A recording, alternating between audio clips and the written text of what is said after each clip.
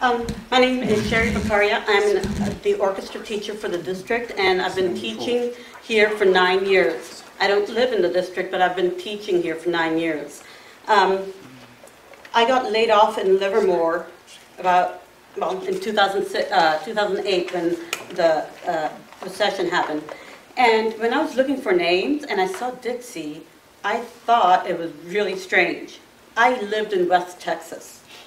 I lived in Odessa, Texas. I could maybe see it happening there, although I wouldn't like it, but not here.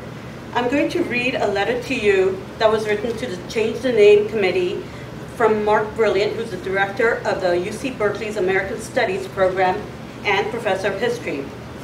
As far as I can tell, the research you provided me with is completely credible, standard fair historical stuff to demonstrate the connection between the Dixie Schoolhouse and, by extension, Dixie School District on the one hand, and the Confederate States of America during the Civil War on the other hand.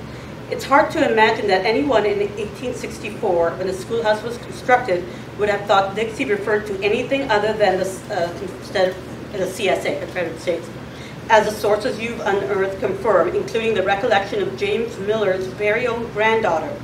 Sure, it would be nice to have something from James Miller himself, but I don't see any reason to doubt this bit of oral history testimony from Miller's granddaughter conveyed in the application to get the Dixie Schoolhouse added to the National Registry of Historical Places. Mrs. Light, who was James Miller's granddaughter, stated that her grandfather, not being a man to turn down a challenge named the building on a dare, Marin County in 1864 was hotly pro-Northern, and the fact that several gentlemen from the South had constructed the first schoolhouse prompted someone to dare James Miller to name the school Dixie, and so he did.